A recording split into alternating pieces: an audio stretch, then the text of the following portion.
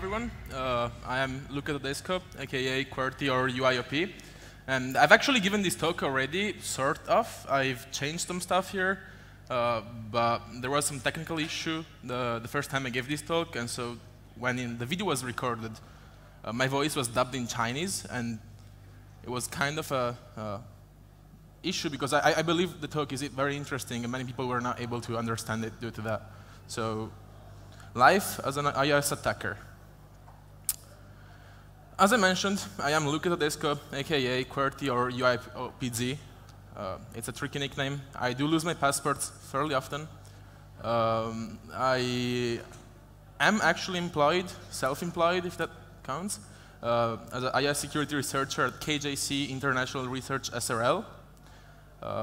I've owned an iPhone since iOS 2. I was a very young kid, and I was really into this thing called jailbreaking back then. And come around iOS 10.2, I actually released my first public jailbreak that was widely used. I have released previously some minor public jailbreaks and contributed to other jailbreaks.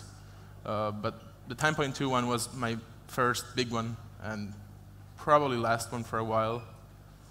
And as I mentioned, I already gave this talk in Shenzhen at Tensec, and I added a bunch of things. And if you want to get in touch with me, you can get on irc.cracksby.kim when the server is not down. So today I'm going to discuss about the iOS security design and the historical things that made the iOS security design what it is today. And I'm also going to discuss about how an iOS attacker will think. And I'm going to discuss about one-click exploits, which I believe to be the best long-term scenario for iOS attackers. And I will also discuss about the new iPhone XS and XR, XS Max, which bring a new architecture with a different ABI than before, which has pointer authentication, which is a fairly new feature to enforce CFI in a different way than, say, Microsoft does it. As well as some extra hardening for PMAP, which I'll tell you what it is later. And I will give my personal opinion on what the future of iOS attackers is. So back then, on the very first version of iOS, there was absolutely no security, no ASLR, no DEP, everything ran as root, no sandboxing, no code signing, no secure boot. Well, there was some secure boot, but it was fundamentally broken, and no third-party apps. This was a big deal because people realized that native third-party apps were a big deal, yeah. And so people try to modify their phones, and these spawned a community called jailbreaking. And back then, things were really simple. However, very, very, very early on, somebody actually came up with something called Jailbreak Me, which allowed people to jailbreak their phone by just visiting website. And this is sort of the model that now is called one-click. And even a few Apple employees apparently were involved with the jailbreaking community at first. But things change really quickly as soon as the threat model for Apple becomes DRM. So the big issue is that they actually released their own app store, and they were selling apps. And by being able to modify your phone, you would very easily decrypt those apps and redistribute them. App piracy was very, very, very rampant on desktop operating systems. So my personal belief, I'm not entirely sure if that's the case, but code signing was introduced to try to prevent the piracy scene from taking over the iPhone platform. And I believe that it was the only real threat that Apple considered back then. And from there, a cat and mouse game started, where Apple kept learning what attackers would do and push new updates that would harden the iOS security model.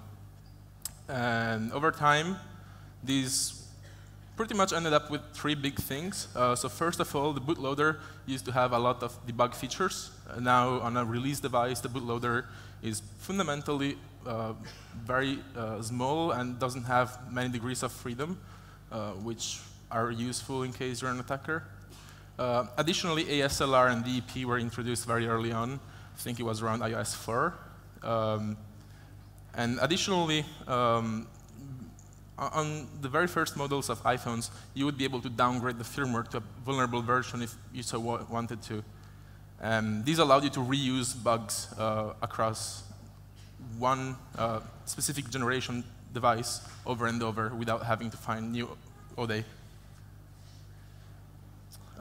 However, initially they used to rely very heavily on security by obscurity, and they still do in some case.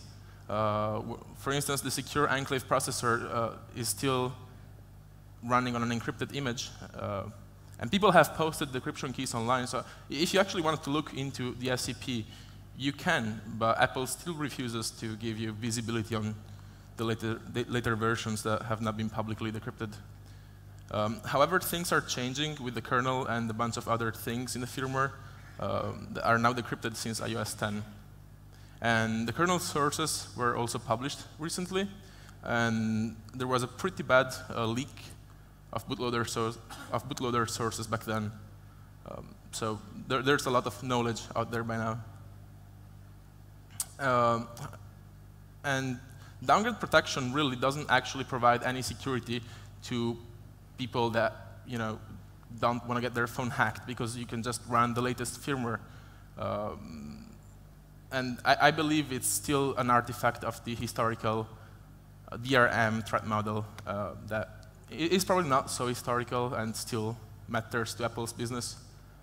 And also, they try to make it very hard to debug your kernel or anything except your own app, which obviously makes the work of security researchers harder. And so the solution for that is to develop iOS attacks to bypass those restrictions and to carry out more security. And this starts the iOS attacker model. So initially, I believe most of the research was actually done due to the need of jailbreakers. So these are actually attackers that Apple might really dislike, but I believe are fundamentally positive for end users as they add more choice. However, as the game gets tougher and more people start looking into these new mobile platforms, attacking iOS for intelligence gathering and law enforcement became more and more popular. And I believe these attackers do not actually affect Apple's bottom line that much, but could be negative to end users in some ways. And these attackers actually want multiple things. There's remote and physical capabilities. Remote capabilities, you have one click, which I believe to be the best long-term solution for iOS attackers. And then you have zero click, which will rely instead of system services, messaging apps, Bluetooth. And you can even rely on something like XSS in order to then chain load a one-click and turn it into a zero-click. Additionally, people are also interested in physical attacks. So you're going to have evil-made attacks and in-transit device tampering, where somebody will swap your device out as it's coming to your mailbox. And data protection attacks for forensic analysis, which every single one of these will require a different kind of research on iOS. So usually, if you specialize on one of these, like one company will only specialize on one of these. Very few companies will do multiple at the same time. Individual researchers will actually specialize on only one aspect. And by one aspect, I mean even less than that. So, just one vulnerability or kernel privilege escalation. And they will then figure out a framework to find multiple of these vulnerabilities, which will likely end up in an offensive company, which will chain those vulnerabilities together into an exploit chain, which will be able to load code at the wished privilege level. The most common privilege level which is sought after is obviously kernel mode, but it's not at all necessary in order to accomplish most tasks. And people will develop post-exploitation toolkits that will allow for, yes, data exfiltration, those sort of things. But this is kind of far, I believe, from the work of researchers themselves, and it's a few steps down the chain. And eventually, Apple will kill some of the bugs, and so you have to go back to the very top and find new vulnerabilities and integrate them with your current toolkit, or make a new toolkit in case the one you currently have is not capable of using your new vulnerabilities. And yeah, repeat.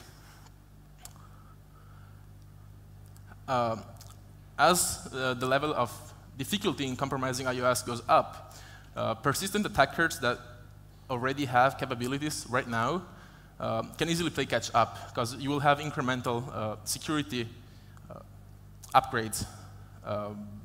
And new players might feel all the pain because they have to start from zero and get acquainted with every single mitigation that Apple added so far. And I think Halvar discussed this in a more general context. It's a nice talk. You should check his talk out. And the typical one-click exploit chain, again, I'm pretty sure I said it 3 times already, but I think it's the most likely to be long-term viable capability. Web browsers will always have vulnerabilities. And again, you can use XSS in order to turn it into a zero-click if you so wish. And it usually will involve the combination of a WebKit vulnerability and at least one privilege escalation vulnerability, even if 2 or more are common as far as privilege escalation goes. And the WebKit vulnerability must be powerful enough in order to derive an info leak, and on recent devices, you will also need the arbitrary read primitive if you want to go anywhere. Heap spraying is viable. The randomization on iOS is actually pretty bad. I do not believe any serious attacker is going to rely on heap spraying. I hope not, but it's one possibility. And DEP can bypass the RUP, or data-only exploitation. Data-only is the best alternative because it's actually a lot easier to maintain over time compared to RUP. And it can actually be more powerful if done correctly. RUP can be exploited in a simpler way, actually, at times, but will require constant iterations on top of your exploit on every single binary layout that you want to target. And it will be necessary to use RUP on some vulnerabilities, but I actually recommend to use those for pwn-to-own, and if you're actually trying to be an advanced iOS attacker, look for better bugs. Once you have the ability to read, write, and execute, the next stage is obviously to load shellcode. iOS has mandatory code sign checks, so you can't actually just load a library or something along the lines which might be done in other contexts. However, you do have an area of memory which is used by the JIT engine, and you can just write your payload in there, invoke it, and back in iOS 9, that was all you needed to do. Until Apple introduced this one feature called bulletproof JIT, where in order to write your payload in JIT memory, you are actually forced to do a function invocation. And they do this by having 2 different maps, where one is writable and one is executable. And the backing physical memory is actually the same. However, the writable map does not have any pointer to it stored anywhere in the address space, except in a very small stub, which is execute only. So you cannot actually leak that pointer. You can guess it. You can invoke the small stub in order to write to the executable side. But with the A11 CPU, Apple actually introduced silicon changes that will turn your read-write-execute memory into either read-write or read-execute based on a system register, which is set only by the JIT engine in specific points in time. And so if you actually want to touch JIT memory, you're forced to invoke a function, which is not really an issue, or wasn't, at least until the last generation of iPhones. And this actually pointed me towards the fact that Apple might be introducing control flow integrity. And I actually discussed about possible ways to attack control flow integrity in 2017, only because I could infer that it was about to come, thanks to this feature. And anyway, let's keep going on our iOS exploit chain. You'll have your shellcode, which some might write as raw shellcode, but that does not scale if you're actually writing an entire kernel exploit. It's not going to be easy to do it in simple shellcode. You're going to want to link to things. You're going to want to use a SDK, which is powerful enough to express what you want to do. And realistically, you can ask the dynamic library, the dynamic linker, to load it, your payload. But iOS does not actually have any feature to do that. macOS does, but it was stripped from iOS. However, when you run a binary in iOS, the kernel will actually map the binary in, and the dynamic linker will be invoked in user mode in order to load the main executable once it's already in memory. So what you can actually do is invoke the dynamic linker as if the kernel were invoking it. And this will actually load arbitrary libraries as if it were a normal Maco file. And it's pretty powerful in order to do iOS jailbreaks over WebKit. However, you will not be able to do easy process continuation. So this is not an effective strategy in case you're trying to do advanced attacks. So I ended up writing my own dynamic linker in JavaScript that will link in a payload, which is compiled with the normal iOS SDK, map everything over, and yeah, with enough memory corruption, JavaScript can truly do everything these days. And user mode privilege escalation can be accomplished by reusing the ASLR leak from WebKit, as every single library in iOS is loaded at the same address and it's only randomized once per boot. And this is due to constraints on memory usage. So it's actually really easy once you have code execution in a non-privileged context to exploit even trivial bugs in other processes in order to gain more control over the system. Kernel mode privilege escalations will actually require kernel info leak, as any failure is fatal and your phone will reboot if you do not have the right slide. And the usual end goal of kernel code execution is to get read-write primitives from user mode, and you can use wrap job or data in order to derive those. However, most of this changed with the new iPhones. As I mentioned earlier, Apple added a new set of architecture features which can provide control flow integrity. And they call these internally ARM64E. They actually do both backwards edge and forwards edge CFI, building on top of ARM 8.3 authenticated pointers. And both kernel mode and user mode actually make use of CFI, which is surprising, as the ARM standard for authenticated pointers is not safe against a kernel mode attacker on devices without a hypervisor, such as iPhones.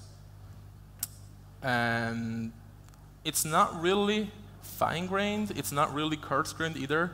It's somewhere in the middle, depending on what branch site you're jumping from.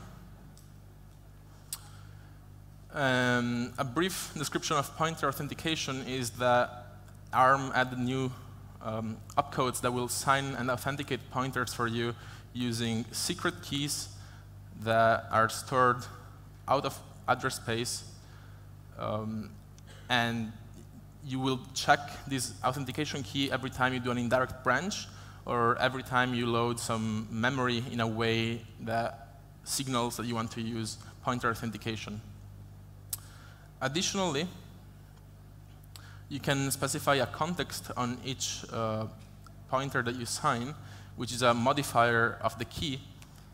And by specifying that context, you can make it so a specific pointer cannot be used in a different way than it's intended to be used. The algorithm that ARM suggests is QARMA, but I do not believe Apple is using QARMA. Maybe they are. I doubt that's the case. The backwards edge CFI will actually sign the pointer every time you enter a function, the return pointer, and then it will store it on the stack normally. And when you return from that function, it will validate the pointer before doing indirect branch in the ret.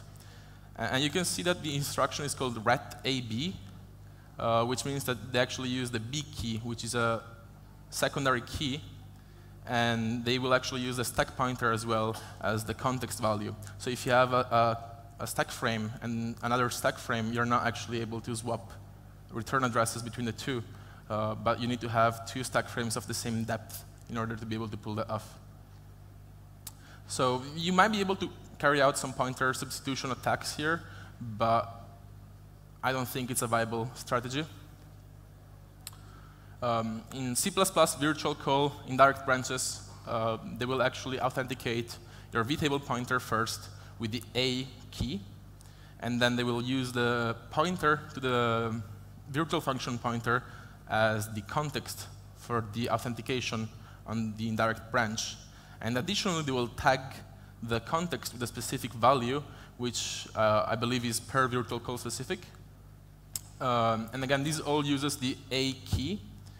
And I believe it's really difficult to pull off pointer replacement attacks here because, yes, every vcall will have a different context.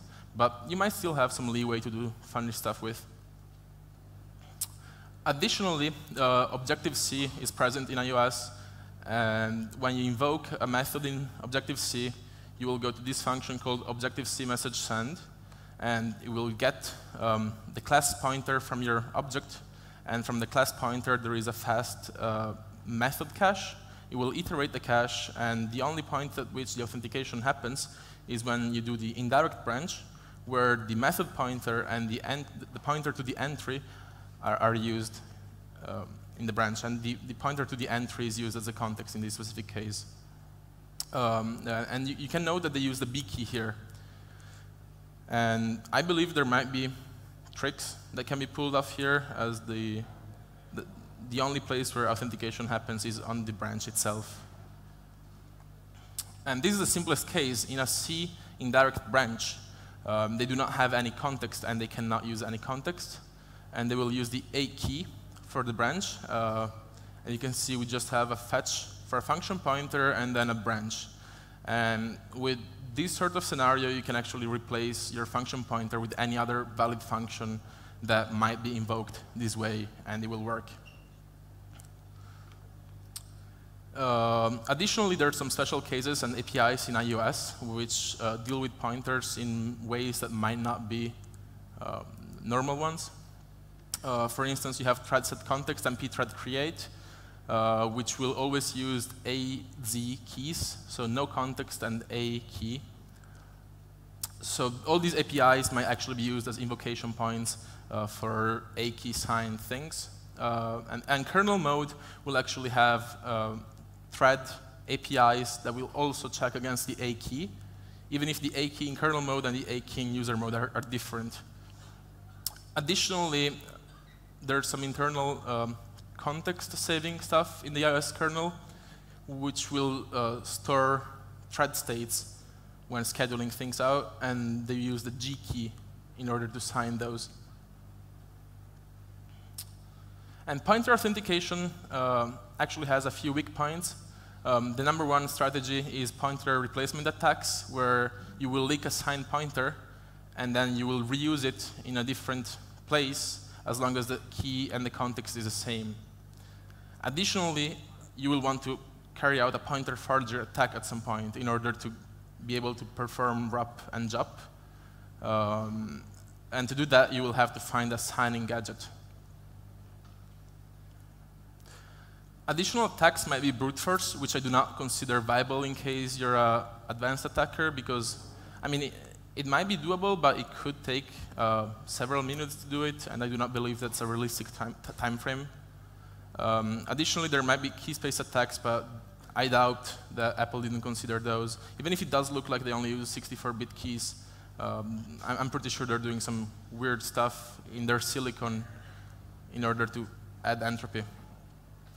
But I still do not believe that's realistic. I mean, 2 to 64 operations will cost you a lot, and it will take time. But maybe it's possible, I'm not sure. Control flow integrity will actually impact attackers in several different ways. The way C++ virtual calls are checked will actually, I believe, kill a lot of vulnerability classes. Web core bugs, it's like dumb bugs, are very commonly used after free virtual call invocations. I believe those are very hard to exploit now, except for some special scenarios. And there's also IOKit, which is kernel mode C++ used in iOS that is also very prone to use after free. And again, I'm really doubtful that these vulnerabilities are now good enough to be exploited in most of the cases. But you can always find better bugs if you look hard enough. Additionally, we mentioned 2 different keys, key A and key B. The main difference between the two is that key A is actually shared across different processes. So once you have a key forgery, pointer forgery capability for key A, you will be able to reuse that for every single thing in the system. So this is actually really useful in case you want to perform a user mode sandbox bypass in order to elevate your privileges. Additionally, JavaScript core makes very heavy use of pointer authentication, and they will actually prevent a lot of trivial attacks. I believe in the latest few updates, they actually improved this quite a bit. Additionally, I believe some people might be thinking it's a good idea to replace stack cookies with pointer authentication, and I do not believe this is a good idea at all, as the return address is usually stored as the very last thing in a stack frame, while stack cookies can be placed surgically in order to protect known instruction pointer registers that might be spilled on the stack. And the biggest impact, I believe, that CFI will have in the world of iOS attackers is that it's going to make life a lot more difficult for the remote code execution step of it. And data-only attacks, I do not believe those are viable in order to be able to load your payload in JIT memory and do kernel exploits and your toolkit, however we want to call it. However, once you have a single valid way to jump into an unprotected pointer, you will actually be able to easily forge pointers from there. And additionally, you have a lot of entry points that are not recompiled against the new ABI, where pointer authentication is disabled, such as legacy apps. Handwritten assembly sometimes might use indirect branches without being protected. And you do have a JIT that you might be able to trick somehow into emitting an unauthenticated branch. If you actually wanted to go with a data-only way, the #1 issue you'd have is the ability to issue syscalls from WebKit. However, iOS is actually designed around the concept of message passing, so syscalls are not the only thing you might want to do. And it's actually really common to be able to invoke the syscall mac message once you have like any sort of app or daemon running on iOS. And once you have arbitrary read-write, you're actually able to rewrite the stack frame of a loop with mac message in order to send multiple messages and possibly use this as a way to obtain pointer forgery. Additionally, a vast majority of the attack surface on kernel mode iOS, as well as user mode sandbox escape, is actually always reached through this syscall. So it's probably a good strategy, although I never try to do data only. I prefer forgery attacks. And for a real-life attack that was released very recently by Brandon Adzad at Project Zero, I will describe the way the attack will work, had worked. Yes, Brandon Adzad released this attack in January, and it's the very first pointer authentication attack known to the public. And it was released actually to get kernel mode code execution in a way that allows you to invoke arbitrary gadgets for his voucher swap exploit. And the trick he used is really cool. It's a really cool technique. And he started by looking for a signing gadget that you could invoke from a signed branch. Of course, there's no trivial ones that just lay around and allow you to sign whatever you want. However, there are some cases where the kernel will actually have to take a signed address and change the signature to a different context or key. And this is actually represented by a sequence of opcodes, the outie opcode and passy opcode, which will, the first one will actually authenticate your pointer and then strip the authentication code. And the second will overwrite the top bits of the pointer and put a new authentication code in them. And it looks straightforward. However, what if the first opcode fails the check? Well, it's not actually a branch or any indirect memory load, so it will actually do nothing. It will just set some extra bits in an invalid way, and it's going to hope that the next opcode, the passy, will take that into consideration and propagate the error further. However, it will do that by flipping a single bit after applying the valid signature on top of the pointer. So if you specify an invalid signature to begin with, you will get a signature which is also invalid, but just because one of the bits is. And so you can just flip that bit back, and now you have pointer forgery on ARM 8.3. His attack relied on a function in the kernel called sysctl unregistered OID, which will take a pointer and it will turn into a key signed zero context pointer. And you can actually invoke that as a legitimate part of the L2TP domain module stop, which happens to be a function for which there is a valid signed pointer present in the address space. So as long as you have a read primitive, you're able to link the pointer to that function and just invoke it with any indirect branch that has a key and zero context. And once you invoke this, it will actually store the result of the passy opcode somewhere in memory. You can just read it, flip the bit back, and yes, you can use this in order to sign a pointer to a branch which is not authenticated. And from there, you can just reuse that pointer over and over in order to branch anywhere you want into the kernel mode address space. Additionally, you can actually use normal job, and from there you can invoke another signing gadget, which might be more convenient to use. For instance, just invoking the passy opcode after the outie, and you will be able to sign pointers over and over with no effort.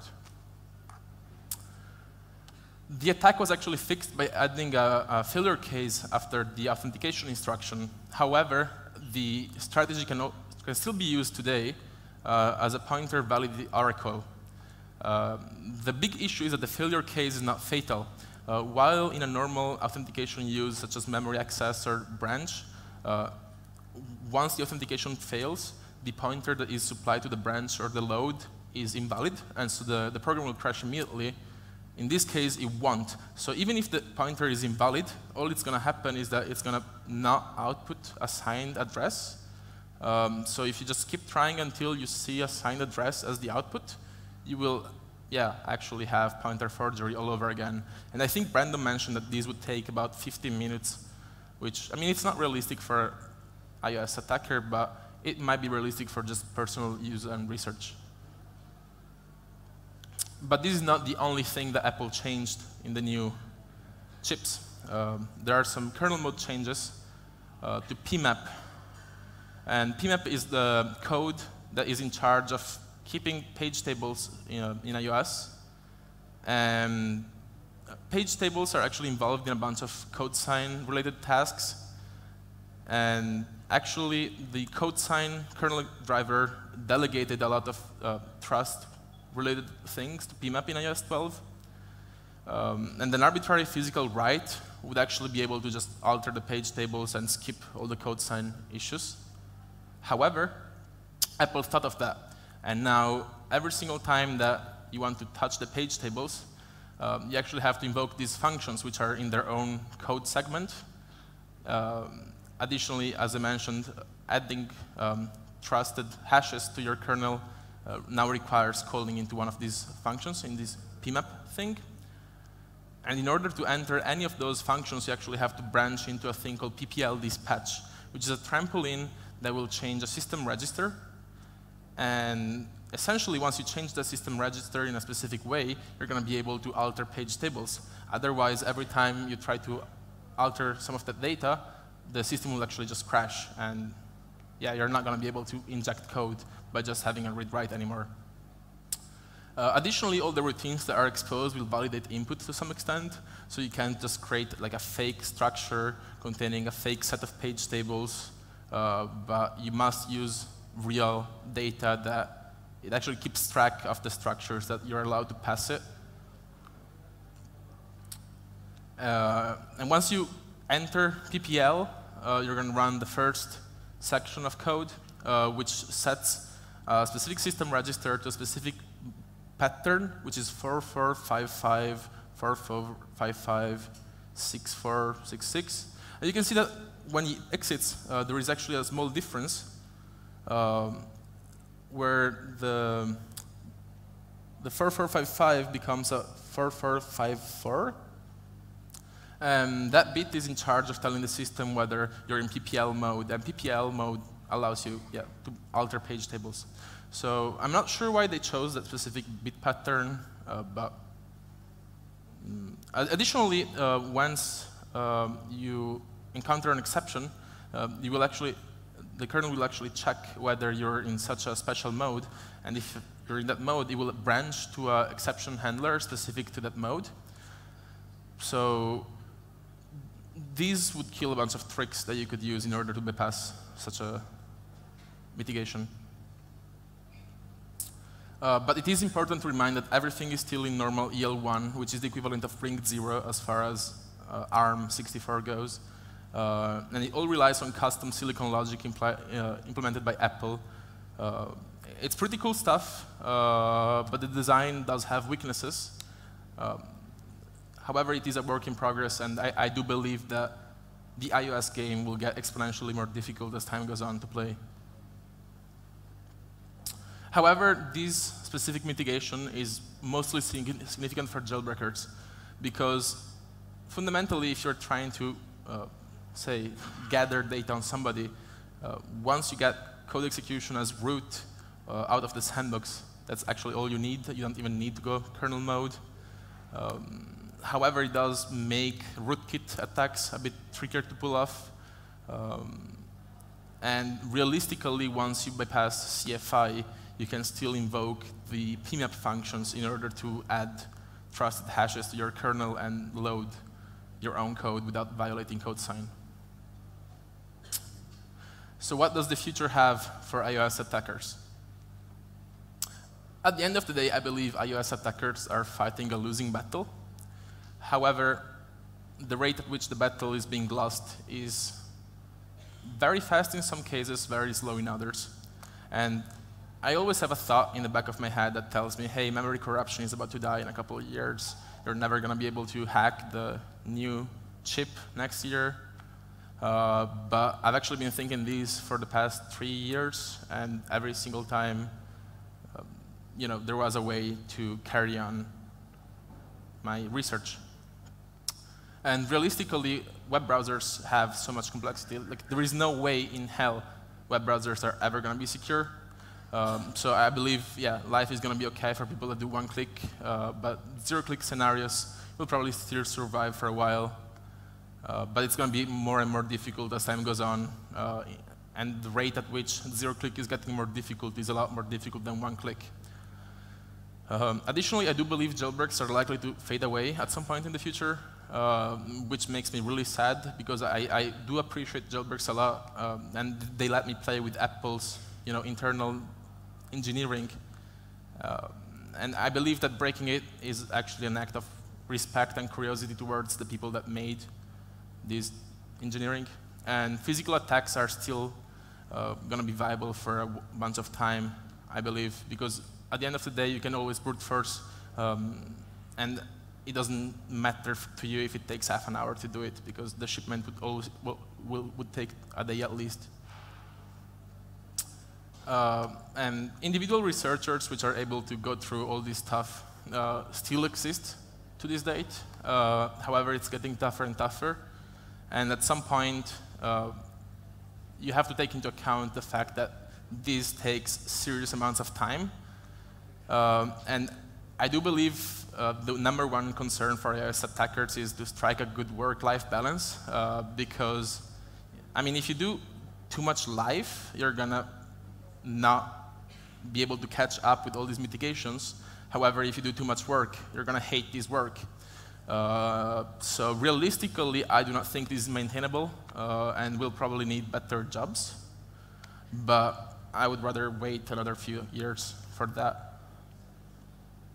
So thank you for attending the talk.